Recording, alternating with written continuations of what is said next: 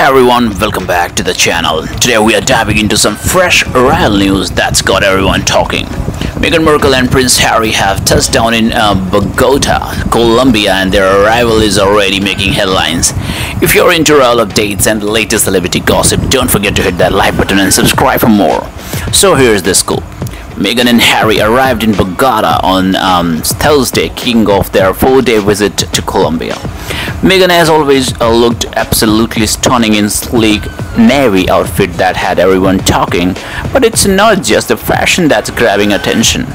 It's the reactions from fans that have sparked quite the conversation.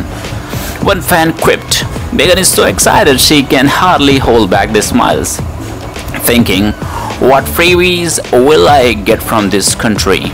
Another commented, "Covering their travel way more than any celebrity, LOL.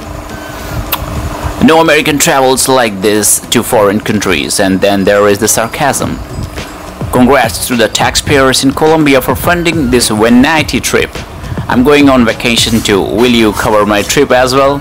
Since that's what you are doing now." These comments show just how divided people are when it comes to Harry and Meghan's public appearances. On one hand, there is excitement about their presence and what they might accomplish during the visit. On the other, there has been skepticism about the nature of their trip and its funding. It's interesting to see how public opinion can sway so dramatically, even when it comes to something as simple as a royal visit. Now we want to hear from you what you want to say. Bye bye for now. Thanks for watching the video.